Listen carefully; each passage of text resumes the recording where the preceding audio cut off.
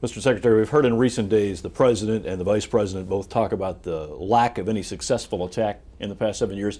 You reiterated that again this morning. What is the message here? What are you trying to say? Well, the message is certainly not to be complacent. And in fact, we're going to be on guard until January 20th when we turn the baton over to the new administration. But I think the message is that what we have done, although there's been cost involved and inconvenience involved, has worked. And that means that the American public has to continue to support the efforts we've undertaken if the government is going to be able to continue to afford the kind of security we've been able to provide over the last 7 years. Is this a matter of good preparation, good response to 9/11, or is it partially good luck? I think it's a lot of things. It's taking the battle to the enemy overseas, so the enemy is on the defensive instead of on the offensive. I think it's much better intelligence collection and integration. And I think it's frankly a lot of our preparation here at home.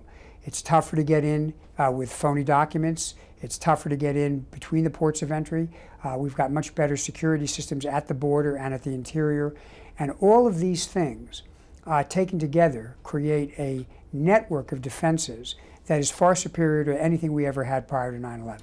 There's a debate as to how lethal al-Qaeda, Central al-Qaeda, is today, and whether or not al-Qaeda is even capable of a large-scale plot where operatives are injected, where it's financed and planned from Pakistan or wherever.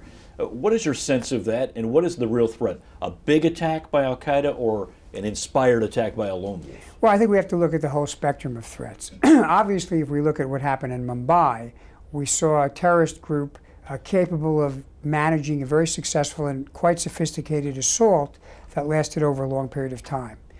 We know from the airline plot in 2006 that there was the potential for a plot comparable to 9/11. But at the same time, we have to work with our state and local partners to look for the lone wolf or even the small cell that attacks simply because it's inspired to attack. And unfortunately, there's not a one-size-fits-all solution.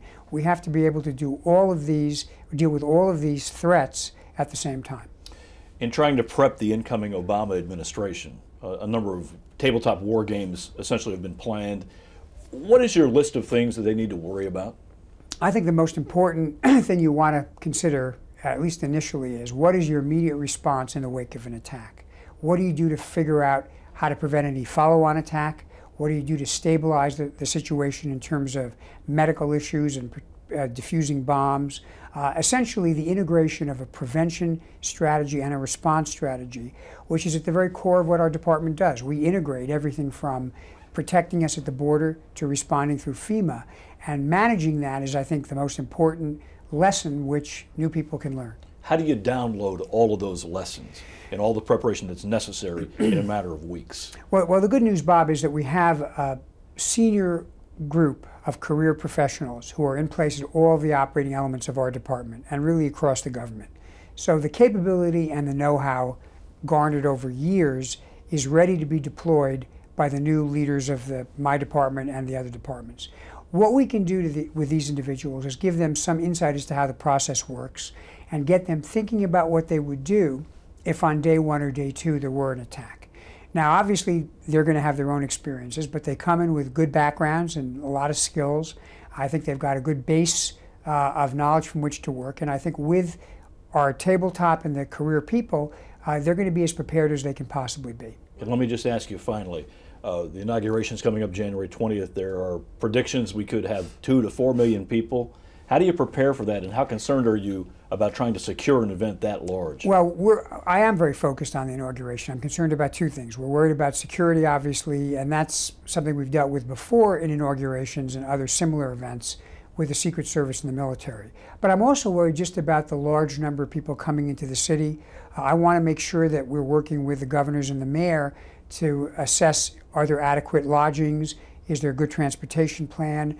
Are we prepared if there's some kind of frustration on the part of people who don't have a place to stay? I mean, these are nuts and bolts issues which are very important so the inauguration becomes a celebration and not an opportunity for people to find themselves in a bad situation. Thank you.